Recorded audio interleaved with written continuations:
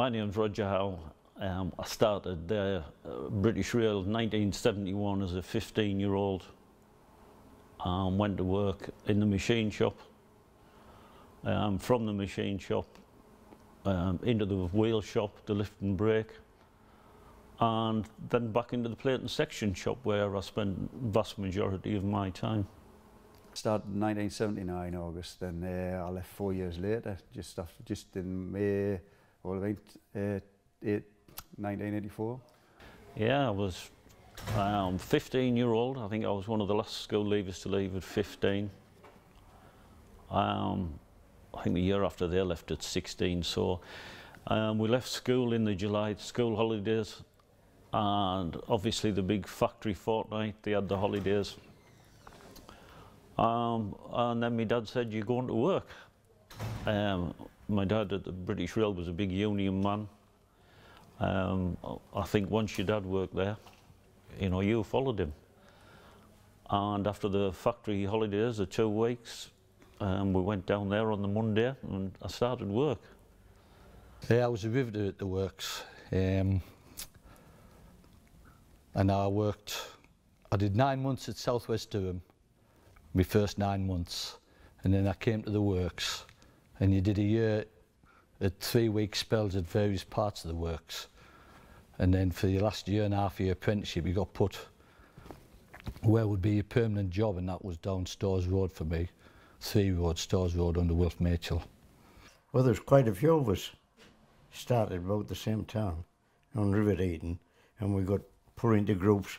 There used to be a riveter, holder up, and then the rivet-eating, we just got transferred about the shops. And it was all right. I didn't like it like that. I didn't like that job. And anyway, they wanted some welders, so I ended up on the box job. I was in the last year of apprentices to ever finish our time at the works. So for our 40th anniversary, there was 12 out of our year went down to York, because that was our first ever away day at York. So that's why we went.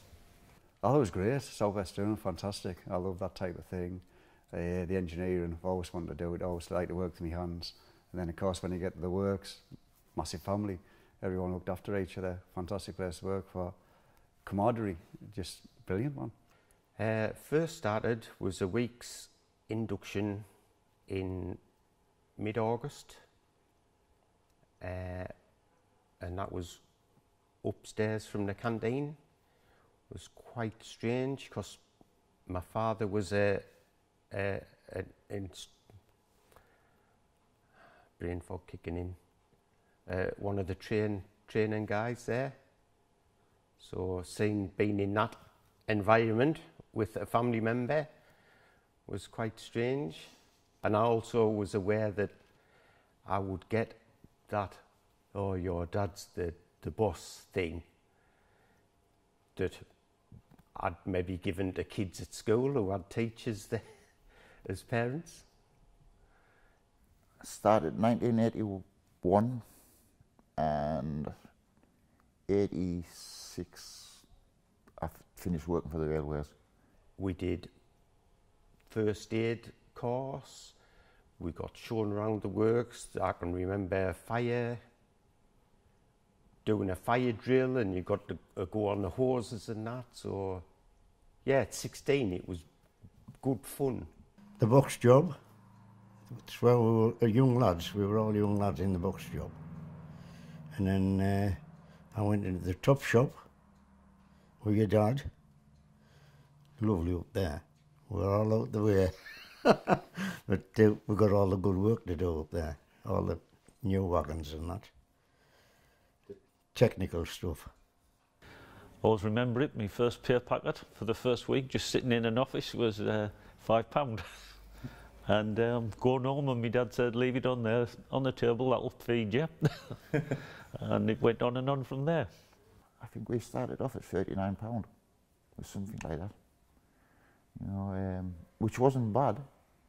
And then you saw the lads from Rufflands and that who won about £95 for the first year. How I started, I went for an assessment at Bishop Auckland Technical College, which I did.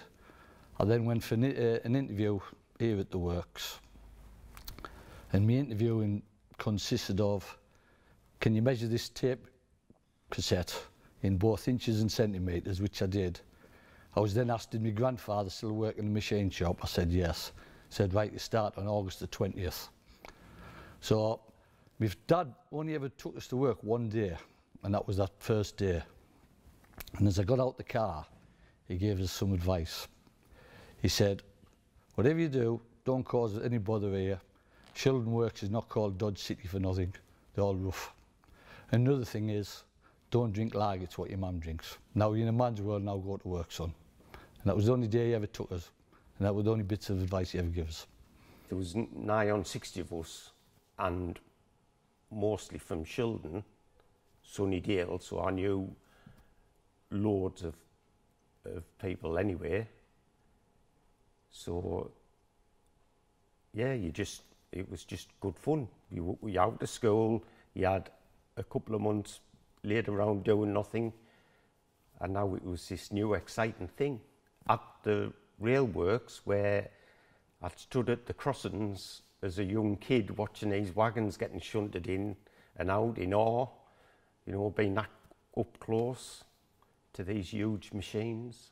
You know, you respected the elders, they were teaching you how to do stuff, and you just carried on and did what they said. They had a laugh, they wound you up, but that's all part and parcel. You'll get your chance later on to do that, to somebody else coming up. It's just great, it's absolutely fantastic. But you knew you were there as a place of work at the same time. You know, you're there to earn a wage, which you did do. A lot of people say that the shops was lax, people got away with stuff. No, they did the graft. Everybody chipped in, did it. All right, we might have had to sit down, had a bit of crack on, but the job was done. They had a whale shop, which must have been, it felt like a mile and a half away. But then you had a break-up yard, which it looked like it was never going to end. I think, unless you see the photographs or film, nobody will comprehend how big it was. Oh, I mean, it was huge, absolutely huge. I mean, when my first one was, I came in, I was in the tool room in the machine shop, and then because I came in a bit later, 2 weeks later, because I had holidays with my brother who was in the offices. We had 2 weeks different holidays to everybody else, so I was like one apprenticeship on my own, so they put us in the tool room. And then I went to the auxiliary repairs, and you did not. It was like going to tool, like going through but at the Southwest Durham, learning everything. The next minute, you're in the tool room, tolerances, great stuff, to auxiliary repairs, which you were just sat in the corner. I mean, kind of blame the lads, they're a good bunch of lads. It was just a case of, there's nothing for you to do. They brought the work in. You did your stuff on your logbook, you know what I mean, you did that, and they showed you what you were doing. But I think when you're a fitter or you want to do something with your hands, you want to get in amongst it, you want to be saying, no, let me do that, let me do that. But it just wasn't right. When we were at Southwest Durham, our year was a bad year for apprentices. We just used to vandalise everything. And every single toilet door, bar one, was taken off the toilets. Out of 24 toilets, only one had a door, because we just vandalised them all. Because there was 60 odd of us went. And when we were spray painting, we had to make a toolbox. We were spray painting the toolboxes. But very luckily for me, I was a tech on the Monday, and I came in on the Tuesday when I got called into Ches Wells' office, who was in charge of Southwest Durham. He said, Moffat, you're sacked. I said, well, what have I done now? What am I supposed to have done now? He said, come with me. So the frog marches outside, and somebody had sprayed my name in letters that big, in bright green, all the way along the wall. It was Johnny Peacock and Stan Stonehouse who did it, tried to get us sacked. Moff, Punk, Sid Vicious, all right, because he'd only just died then. You know what I mean? We used to do things like that. Well, the first year was at Southwest Durham Training Centre. It was good work. You went round different departments, fitting, welding, machining, and you win a group, and there might be 3 or 4, maybe up to 10, depending on which group, BR lads, but you were mixed in with people from Rothmans, Cummins, factories from all around the northeast. So you got to know people from outside the area as well, and you were starting to learn your trade skills. At BR, like the other apprentices were already had a trade assigned to them, but at BR you weren't chosen, you weren't given your trade until you were assessed on your first year. First time we went was when we had a big introduction for our year, and we got like the size of it. I always remember, think myself, like it's a mini city. It was huge. I couldn't get over how big it was. But then, like I say, our year, you only had a week or so, 2 weeks, and then you went to South West Durham Training Centre for the first year. So it was only possibly when we were 17 we went back to the railways. Although we still, because we had to serve our apprenticeship in the first year, was at training centre. Well, my first job, obviously you had to do your induction at British Rail, which was above the canteen. My first year, we were down at South West Durham. We spent a year there, all apprentices who was at British Rail. They spent the first year there. So that was just whatever you really fell into, machining, electricians, fabrication. And at the end of that year, you got a qualification, like I would suppose what it is now, your City and Guild, part of your five-year apprenticeship, then you went back to British Rail. And that's where you started. I went into the machine shop, the wheel shop, lift and brake, and spent 5 years doing my apprenticeship. So for this area, it was a blow. And apart from that, I thought, oh, get in, I'm at the railways, job for life. Because I mean, my dad worked for them. So again, the scale of apprentices, we had 60 apprentices during our year. Now you look, if somebody gets a modern apprenticeship and it's only 2 years, so it's worth the paper it's written on, to be fair. I mean, when you people go to university, you want kids to stay in the college and uni till they're 18 now. I mean, they've got to now in some respects. But when you go on apprenticeship, you're starting from the bottom. You're working it all out. Whichever apprenticeship it is, it doesn't have to be mechanical or anything like that. You know the job better. So you've got a better insight. You go to university, you read, it's in a book, it's different. It's totally different doing something physically. At the place of work, working your way up, you know everything. Whereas, like you say, if you don't read it by a book, who's to say that you know this? What's the pitfalls? You never sort of, what's the word? You never experience the way things can go wrong because it's just in black and white. It's not physically done. First year of the apprenticeship was me, from not being at Shildon, because I live in West Auckland. I found it very tribal. You got the 4 or 5 lads who weren't bothered straight away. They were all right with you. But then you had the, I don't know how to say it. Yeah, you couldn't be allowed to be intimidated by them because it was village life, and probably like any village, you can live 2.5 miles away and you probably don't like each other. It's just the way it was. Tribal society, I'm afraid. But then I eventually come around from this shy, quiet little lad that I was. No comment. No, but seriously, it was almost surreal because I still think at 16 I was still a bairn. I was a bit of a character then. I was a punk actually. Used to have like dyed purple and spiky black hair and all that. And I got put down for my permanent job down Stores Road when I was 18 and a half. And how I got put down there, I was a riveter, and there was 10 riveters, and we all had to line up at the side of the repair shop. And Jackie Stainthorpe needed an apprentice riveter. And Jackie Stainthorpe was a bit of a feared foreman.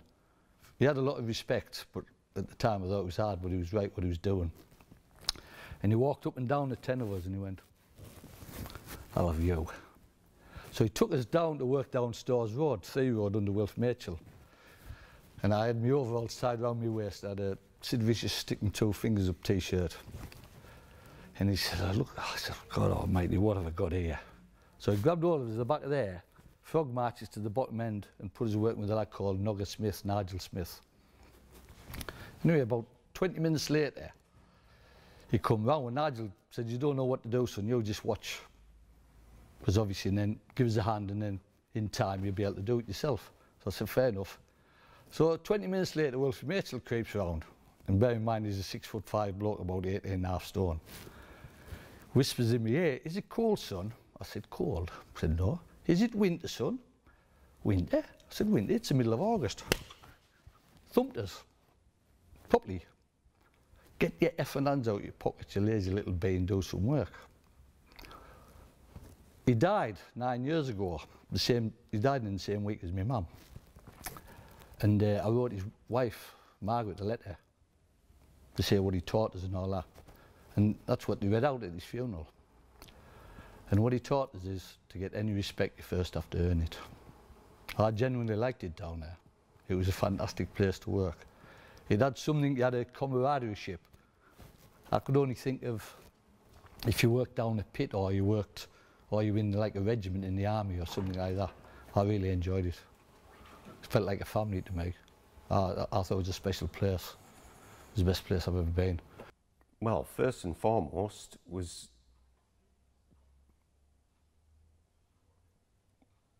to respect your elders. You respected your elders because you weren't disrespected, but you were aware that you were the bottom run, and you had to earn your stripes. But people wanted you to better yourself and learn. They wanted to help you learn as well. Be working with people that I'd maybe been cheeky to as a kid, going down the street on my skateboard when they were telling us to shut up, I'm on night shift. And they maybe give you a rough time for that. Which, you know, as you get older in life yourself, those things come back to you. You see it from another side. When we went on with the youngest lads, like one of them, we were all about 10 of us. There used to be machines. You used to work these 2 to a machine, and you used to press a button and it used to weld, and that was making the boxes. But as you progress, you go into hand welding, into the bays, and that's where you learnt yourself in the bays. Well, there was I did another 2 years on site, 81, 80, well, 2.5 years on site, and that was as an apprentice fitter, it was quite broad-based. You covered a lot of shops because you could be placed in a variety of places. You know, the repair shop, new construction. After my apprenticeship, I went in the plate and section shop, which was it was a profile burning. Which anything that from wagon sides to wagon ends, any little bits and pieces that you wanted, which profile burning in a big way, it all come through there. Then it went into the new construction where they would weld it all together. I went in there at 18-year-old into the plate and section shop because a bit greedy, and I knew they were on night shift, and I wanted the extra money to follow my football team. So I ended up there. We used to make axle boxes on the box job. It's where all the axle boxes were made, and some of them were massive. It took 2 weeks to lift them. But then from there, like when we got to 21, we just moved into different departments where they wanted welders. My first placement on the site was in the wheel shop doing axle checking with a do you call those things where they check for, where they look at babies? Ultrasound, yeah, with an ultrasound machine. And that was amazing to me, you know, a 16-year-old, here lad, have a go at that, and you slap this gel on the end of an axle, you know, 2 huge wheels, and you put this probe on, rubbed it around, and you're basically looking for a peak at the start of the entry to the axle, and ideally it being level all the way through until the peak at the end, and anything in between meant there was a flaw. So you were dividing whether they were going to be scrapped or kept and reworked.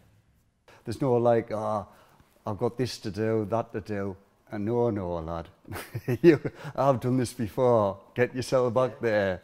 But you didn't really do it because you respected it, because you know they'd done the job. There's no need to pull the wool over their eyes. It's a case of you total respect, because they would say, look, here, I'll show you how to do it, because I know how to do it.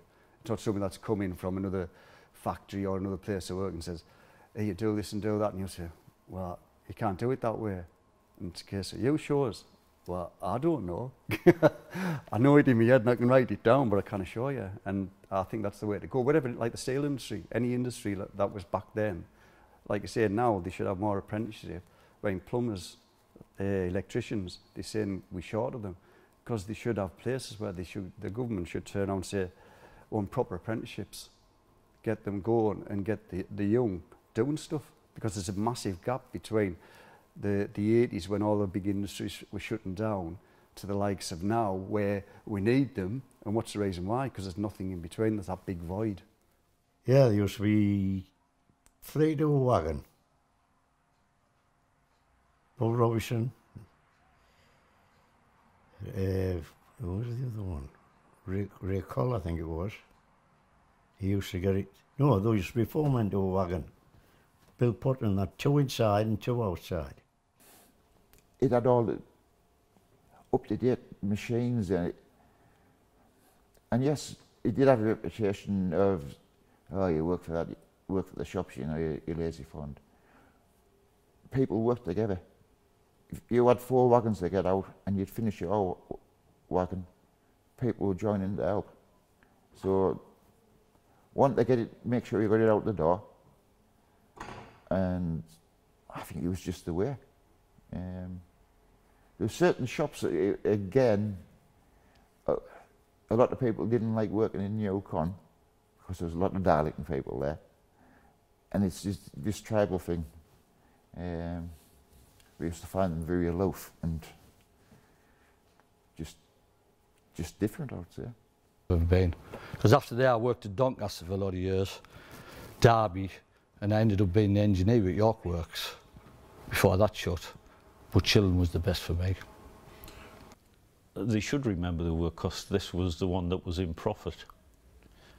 A lot of hard workers and a lot of hard work went on. If I take myself, I was there 12 years. I never went on the sick. I took my holidays, but I never went on the sick, and I wasn't the only one. You know, when people said they were going to be there at 7:30 or 9 o'clock for night shift, they were there. Again, it was getting you. I can always remember, I used to love having a pay pack and used to have to count the corner, see if your money was right. Just things like that, it made you grow up, you know. Unfortunately now, kids don't know what that means, because they haven't got the opportunity. If this was still going now, I mean, Bishop Auckland Shildon is still in the top 15 most deprived areas, and it wouldn't have been. Once the railways went, it was like a ghost town.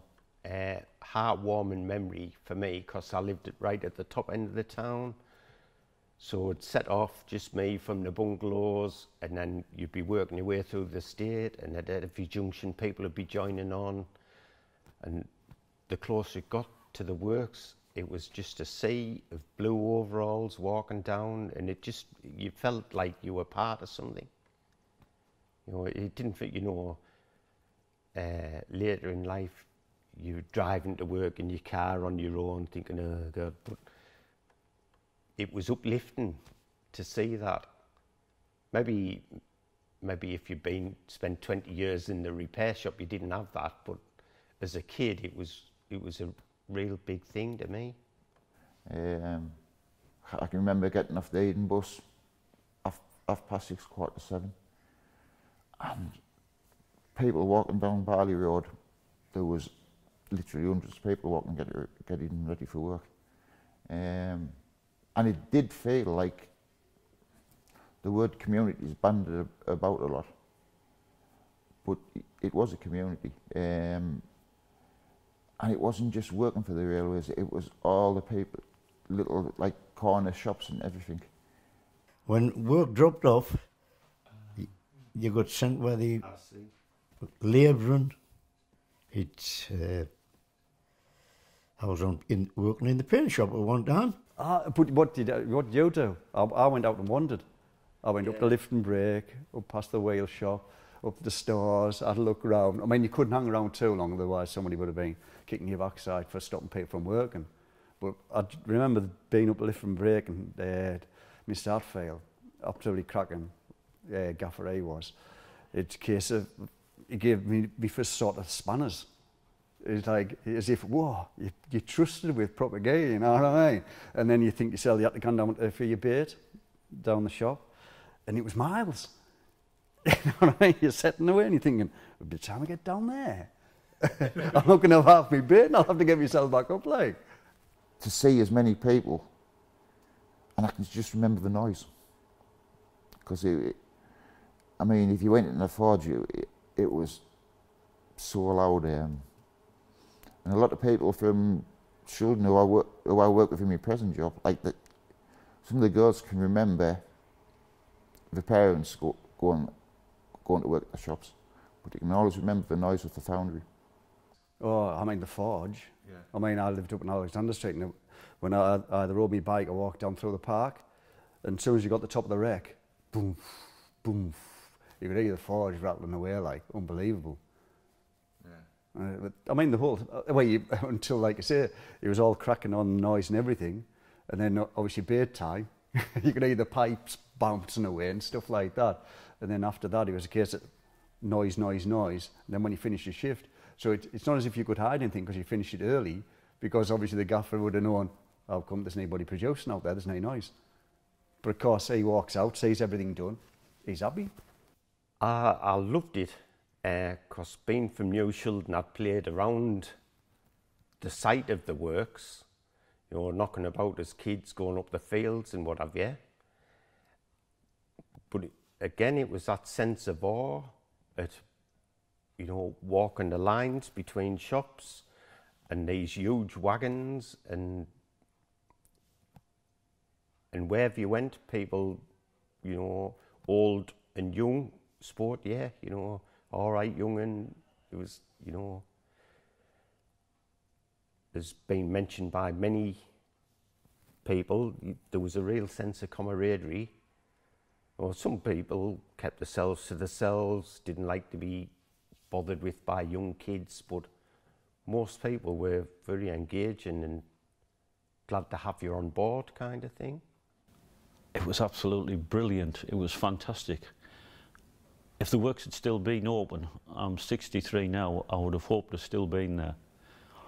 Because it wasn't just working, you work in life.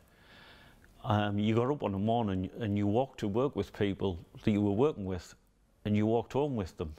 And when you went out on a night, you went for a drink with them. And when you played football, as I did, or you played cricket as I did, you played football and cricket with them.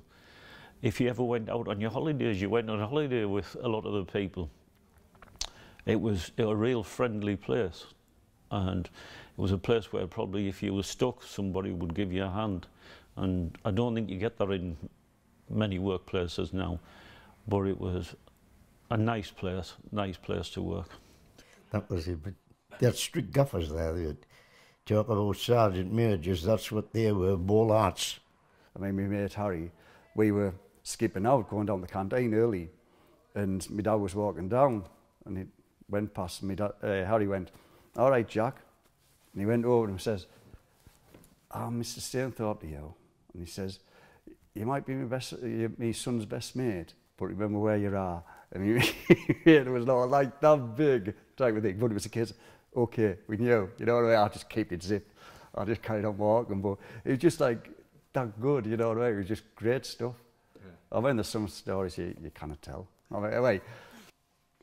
Little, what was it called? Wanless? There's a Wanless. Elders, he was a kind of little fella, Elders. He was in charge of us at the top shop. I went to the top shop with your dad and that. And he was a lovely little fella.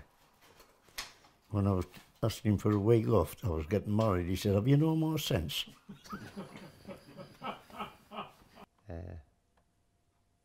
Say that, like, working under someone you'd been cheeky to as a kid, but they got to know you as a later teen. You were different to when you were 12, and they got to know you. You got to know them as not the grumpy old man who shouted at you. You made friends along the way. You got to know people from surrounding towns and villages. Yeah, it was really good fun, really friendly. The joking bit is when we were doing the 3 weeks or 6 weeks that we had to do going round, I went into the garage.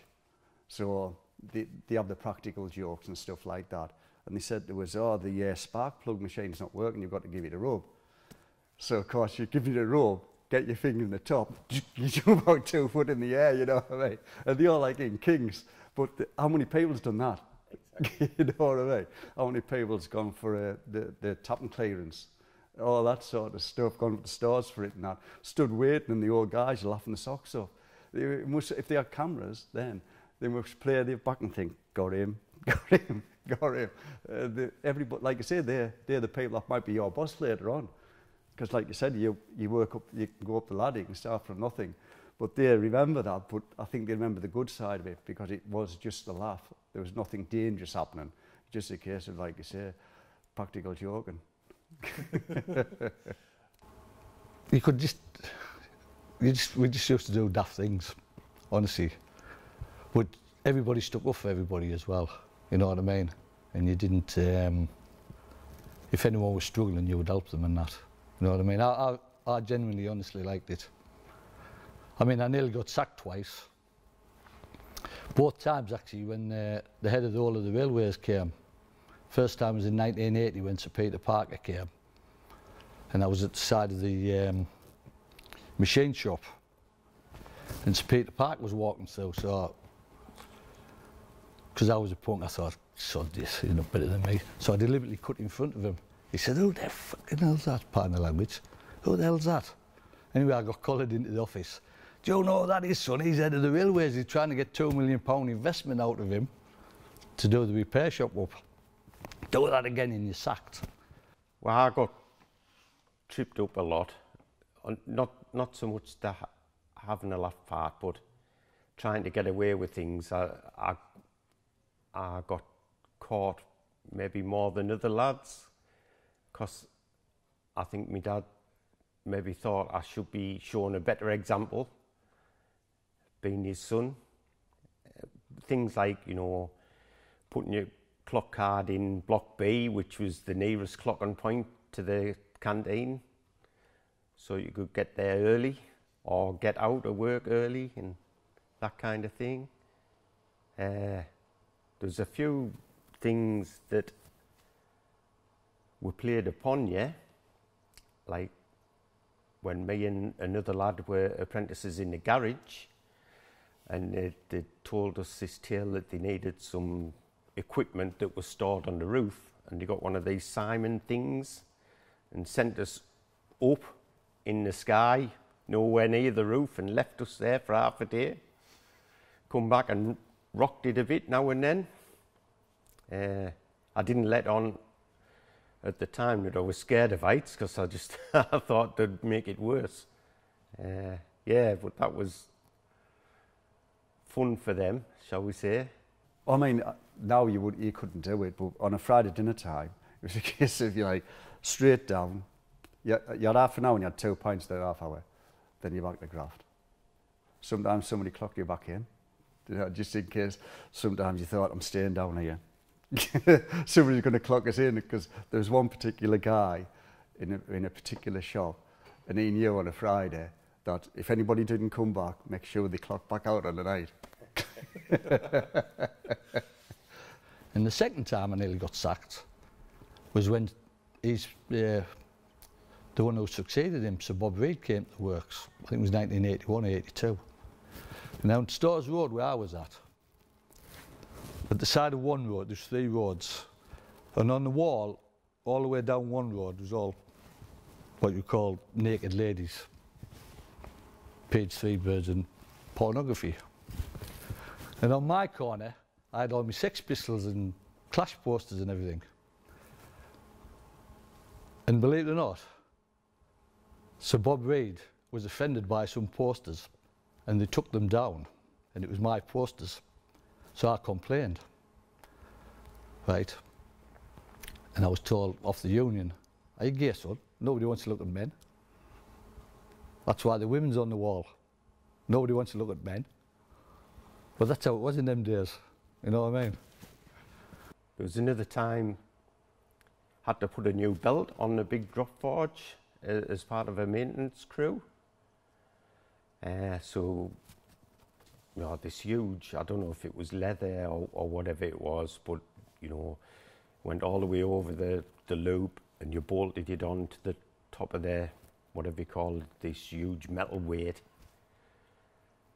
And then the final thing was adjustment at the top. So where you were at the top, where it was like a spinning disc that generated the motion. We want a cage around that. And I'm sure it didn't need to be trial run with you still up there on the cage, but they said, right, oh, let it go, and up it went, and bang, and the whole thing shook like that, and I was absolutely crapping myself. It felt like war had started. Felt like a bomb had gone off. But yeah, there was smiling faces around. Must have been the trick that the whichever apprentice got. I mean, there was one time when work studies came up to when we were in the whale shop, and we were I'd put the bearings in, and they said, look, work studies coming round, so when you're putting the bolts in, he said, put the gun in reverse, so obviously you won't go in. So he said, just 1 or 2, you know what I mean? Reverse. So the works, what's up? Well, I'll have to go get a tap out. So why? He says, well, sometimes you've got to tap them out. I know they're being machined, so you get the tap. Right in. And he's there, marking like times down. Straight in. Good next one. Oh, no, I know, it's not regular, you see. So you get another tap. Tap, you know, work studies, of course. Everybody's happy, you know what I mean? He's thinking, right, it takes about 4 minutes to do a job. It takes you 2. Well, that's one of the things that you get taught from the elders. Yeah. It'll probably be your gaffer at the end of the day if you were there long enough or it was open long enough. So they knew the scar. It's just a case, like you say, that's the friendliness of it. You were there to work, but no one had a miserable time there. Yeah, you know, it was a great place to be. Sadly, I didn't get to finish my apprenticeship before it should. I think that was the beauty of the place, but I think top and bottom of it, I mean, when talking to my mates that have worked away and they've gone to Doncaster and said Shildon did more work than all the other places, which Doncaster made the high caps. I think they followed on doing them. I'm sure it was Doncaster. And when they said that they did less work in the full day because they had to work the full day than Shildon did in 3/4 of a shift, because everybody chipped in, everybody got the job done, just so they could have a bit of band to sit down. Sometimes you're allowed to play cards. You know what I mean? As long as you weren't gambling away and chucking money around and stuff like that. It was just a friendly game of cards, that sort of format. And it was just so relaxed. After my second placement was in lift and brake, and it was an isolated job, so I was bolting these bump stops on the bottom of a coal wagon, basically a big frame with rubber bungs on to stop the doors from being damaged when they opened. And it was just, you know, you doing that job, you grabbed the thing up and bolted it on for a week. So, and then moving to, say, new construction, you were part of a team and you was working with another fitter and a welder and a riveter. So it was all about working together to get things in the right place, and the fitters do their part and the welders do their part, kind of thing. So it was it could be quite different from one environment to another. It was the perks as well. I mean, you got your free railway passes, which was a bonus. You could go anywhere in the UK. I think you had 16 free ones, and then it was you paid a third after that. I can remember one of my first holidays was going to Ostend, and it cost us 99 pence, because it wasn't just the railways, the own sea link and all that. So it was, yes, it was a nationalised industry, but it was. I thought it would work. But again, maybe I'm biased. It was kind of felt like you're a man now, you're not a boy. Like a rite of passage sort of thing. It was in the times where you left work, you left school, and you got a job. There wasn't, you know, jobs were still easy to get. And yeah, there was better paid jobs than Shildon BR. But I don't think you'd have that sense of camaraderie at a smaller factory. It was like, to me, it was just like society. You had little cliques of friends. You had people who you liked, people who you didn't like. But I always found the managers and the people who I knew from there were fair. Like say, Mike White was the training officer, and I was privileged to know him at work, but also know him as a friend, as his son's friend. So no, it was happy times. There was a lot of stuff went on at Shildon that's probably you've never even heard of. Like, you know, they looked after orphans. You know, I think a lot of the people put money in every week out of the wage packet into keeping these kids all right. People have less time nowadays. They seem to have less time. Like you say, there's not work in the town, so you have to drive to it. So that the travelling time takes more of your day up, and you've got less time to pop to the shop or the bank or whatever. So everyone's in a rush, I guess. But yes, people did know each other. You knew everyone in 4 streets either side of you, through your dad or your mum or whatever,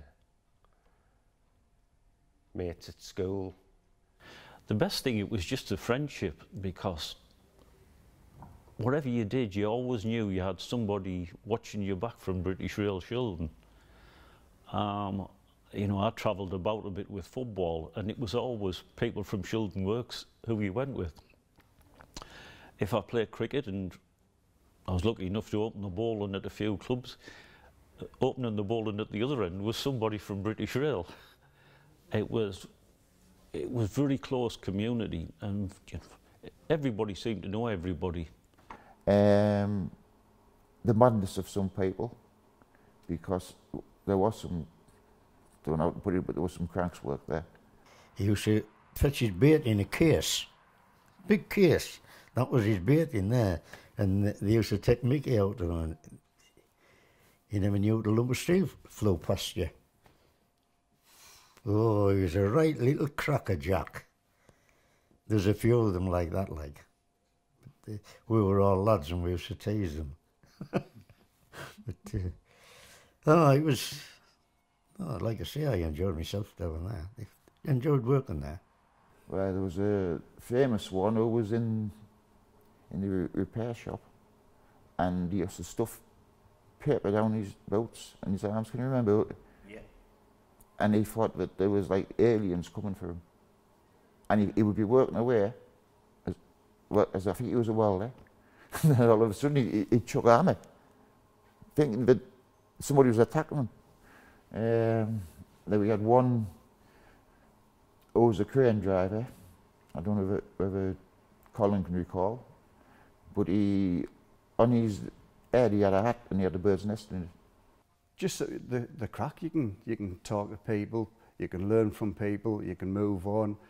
It's getting an arm around you and bringing you on. And then of course, because it was such a big place, people went out and had a drink together, people went out and had a meal together, which the whole community, it gathered. And of course when the works went, the whole community went out to Shildon at the same time. So that's the thing that I gathered from it, total community. But there's nothing like that now.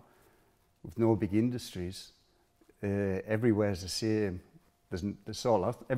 Pub Shildon, what was there, about 20 or 30? There's about 6 now, and people don't even go into them. So it's a change in times, and I don't think it's a change for the better.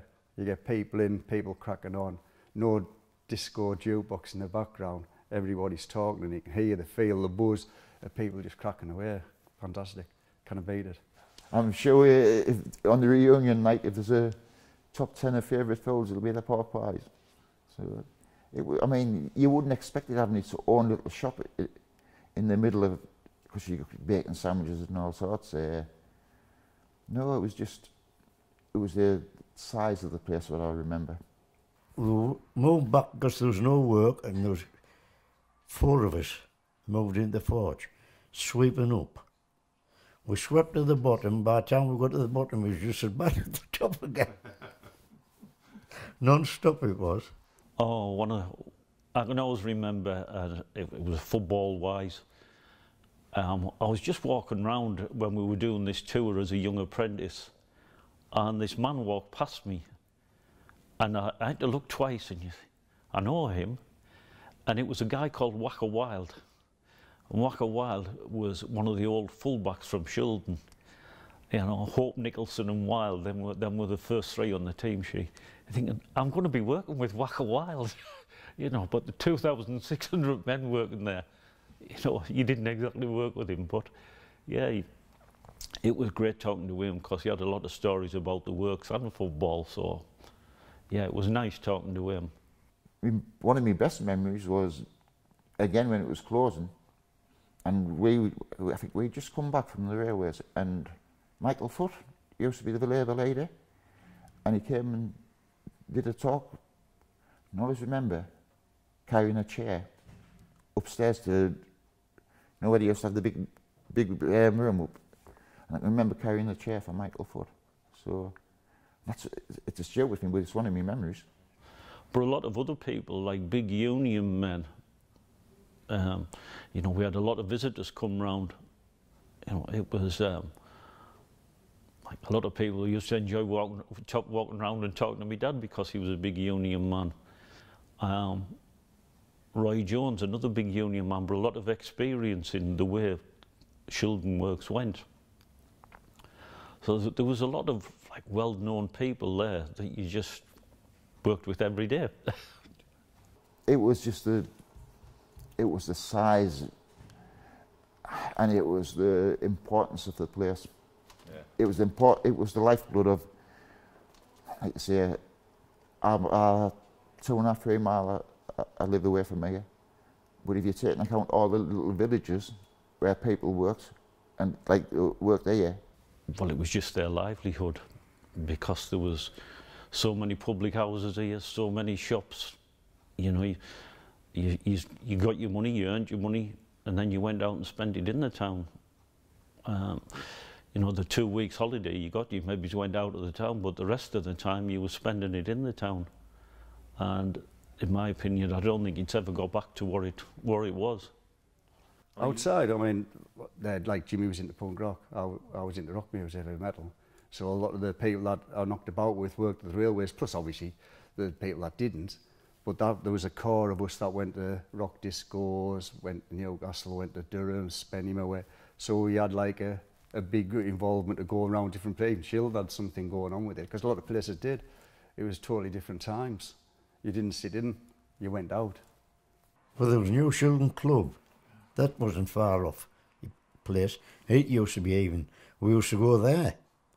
They used to get all the top teams, entertainers, anywhere in England. There. Les Dawson, all them. Brilliant they were. I can remember going to New Shildon Club a lot on a Friday night, and it was just full of BR people and partners. Music became, well, it was a big thing in my life, so I started to branch out, going to gigs at different cities, but there was people that I knew that had similar tastes. I know, on Friday, over the new club, and you think, like I say, that's gone red with Scott. 2 massive places, and just wiped out. I mean, this place could be, at the end of the day, it's... Seen it, about 12 of us down the Stoot on the weekend, with the wives. I was down there, the Stoot. Yeah. It used to be lovely down there. There was also the lake clubs, they had all sorts in the Stoot.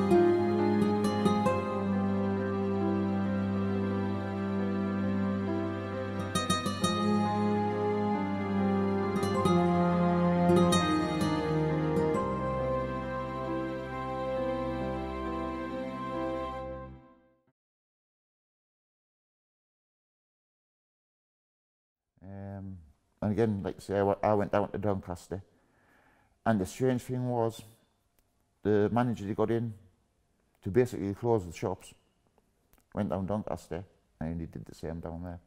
So it was political, definitely. They were brought in to closure. And I can remember some of the machines were, this is back in 1982, 83. They had a whale machine which was £2.5, £3 million then, you know. So until they decided nationalised industry was no good, this was probably high tech. You wouldn't have had to spend all that money on a Thatcher train centre, you know, millions. Just had to put a little bit extra money in, a bit more rolling stock. And yes, I can understand what Jimmy said the previous time. It would probably have to be smaller, but there was always a need for it. Well, my dad was in the paint shop. He sprayed all the wagons, a group of them sprayed all the wagons.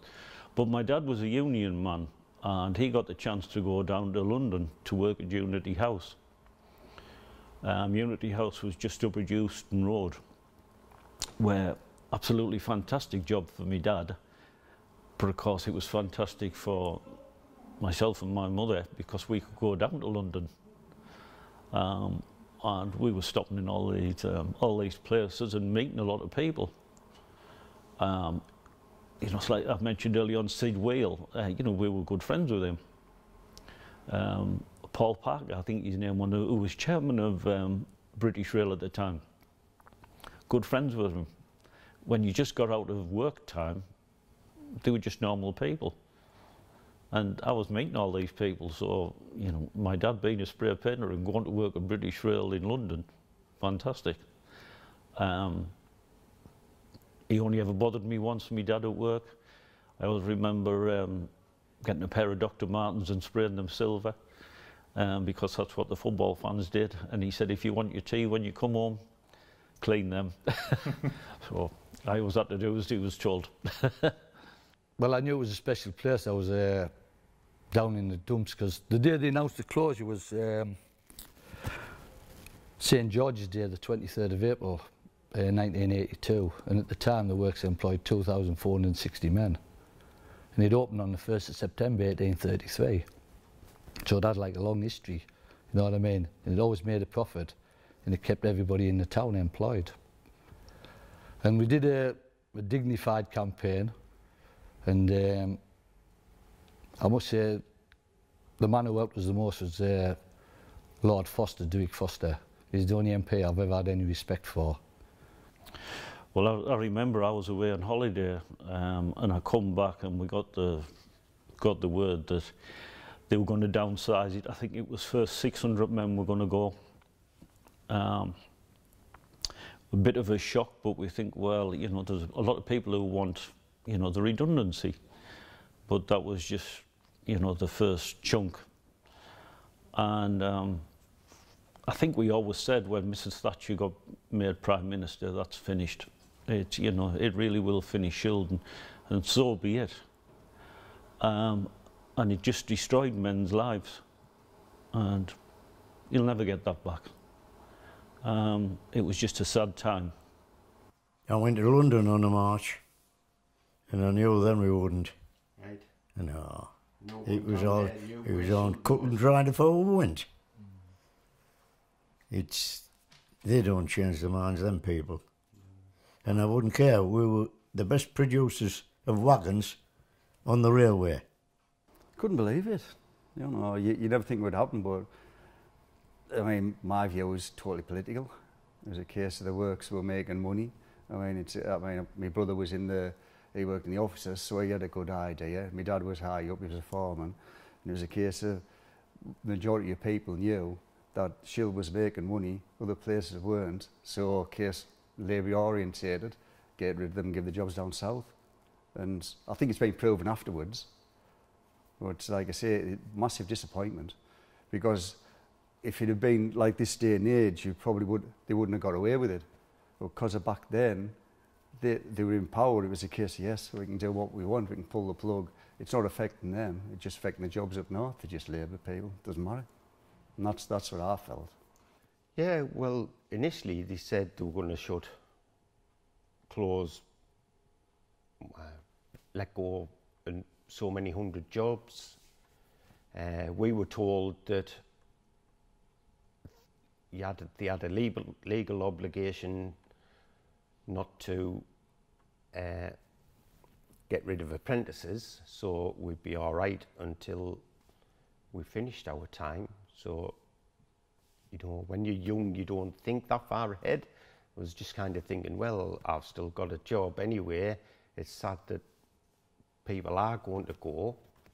But then there was, I can remember being at the big meeting at the football ground and being naive and taking in all the speeches from everybody about what we're going to do together to keep it going.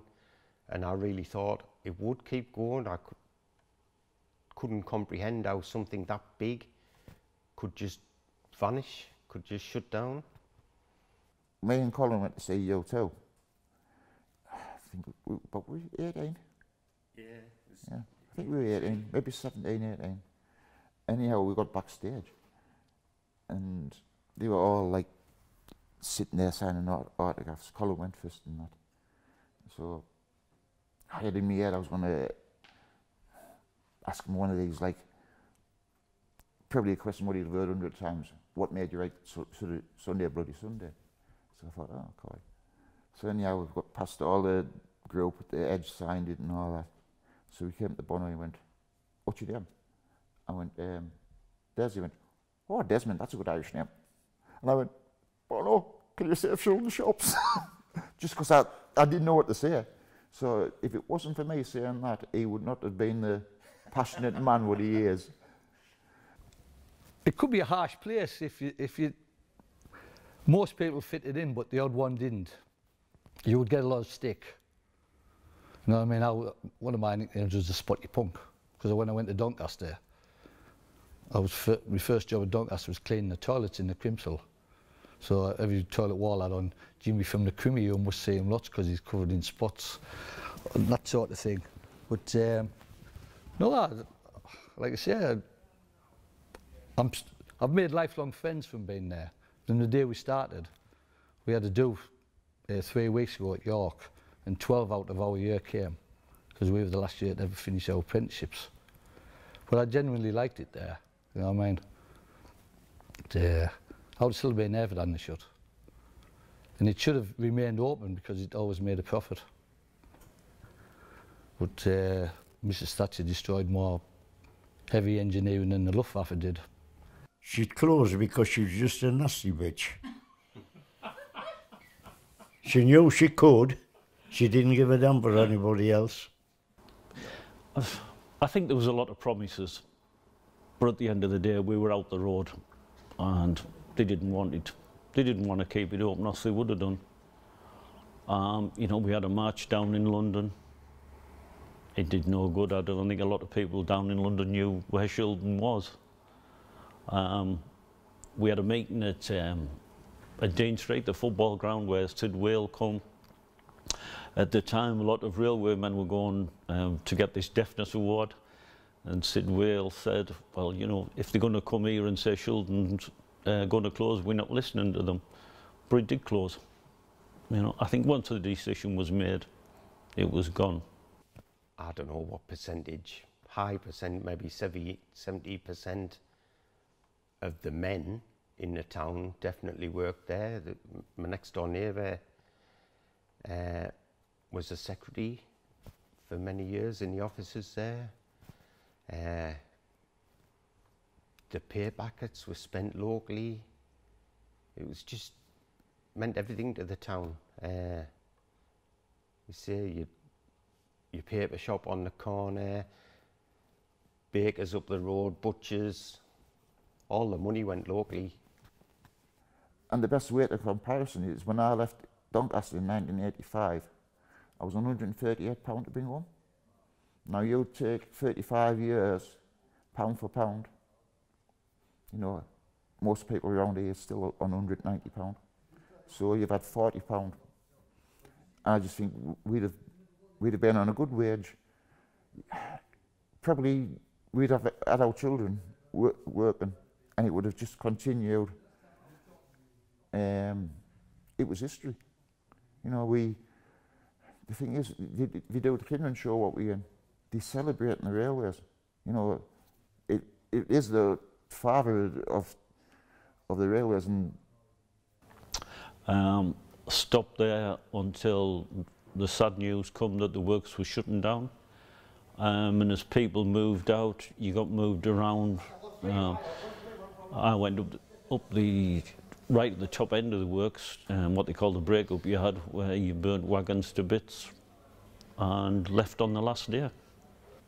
Yeah, but I went on all the marches to London and that, and Darlington and Bishop and all of that.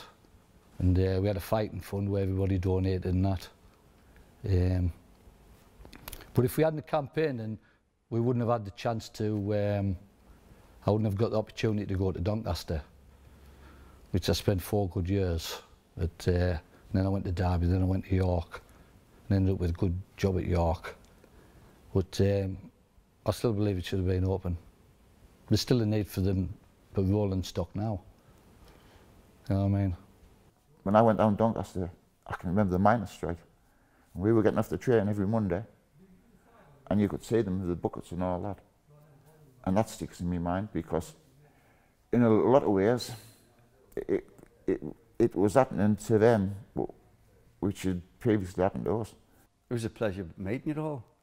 It was an absolute pleasure working with everybody, and it is such a shame that places like this, places like the steel industries in the 80s got decimated, the miners got decimated, because I think it's far better to have people on, which we weren't on a brilliant wage to a lot of places around, but because it was, you were part of the community, because you were earning, you could go, you could have a pint, you could have fish and chips, you go into the shops. So there's a corner shop, there was a paper shop, There was the groceries just about in every street, and everybody mingled. Everybody sort of knew each other.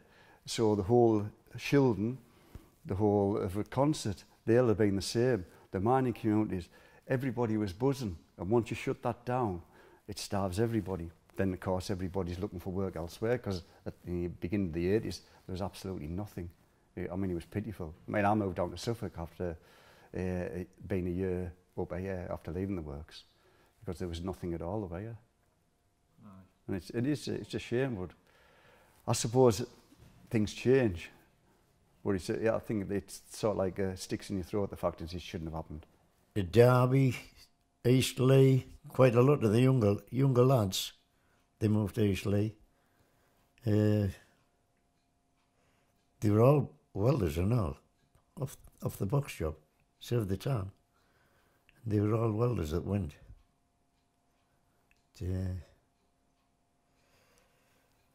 I've never seen, I think there's 3 came back.